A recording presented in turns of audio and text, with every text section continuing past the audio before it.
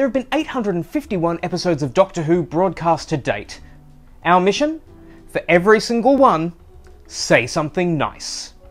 Hello dear viewers and welcome back to another episode of Say Something Nice. I do apologise for wearing the same shirt 2 days running. Ugh.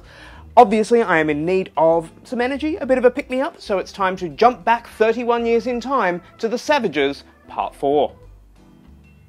Episode 4. I should say Episode 4, because they were called episodes. The Savages is another one of those stories which is pretty much missing. We have the soundtrack, of course, we have telesnaps, we have a few off-air clips, so literally captured by a fan pointing a camera at their screen, but it's not one that a lot of people know about as a result of that. And actually, it's really a good story.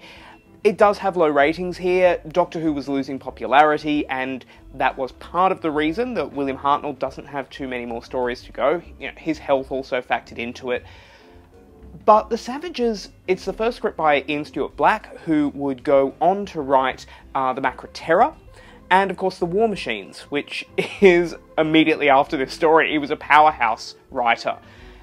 And something I really love about this episode is Frederick Jaeger's performance as Jano. Now, of course, we can't see the performance, we can only hear it, but what is amazing about it is, first of all, earlier in the story, he mimics William Hartnell really well because he's absorbed some of the Doctor's life essence, but here he starts to return more to his original self.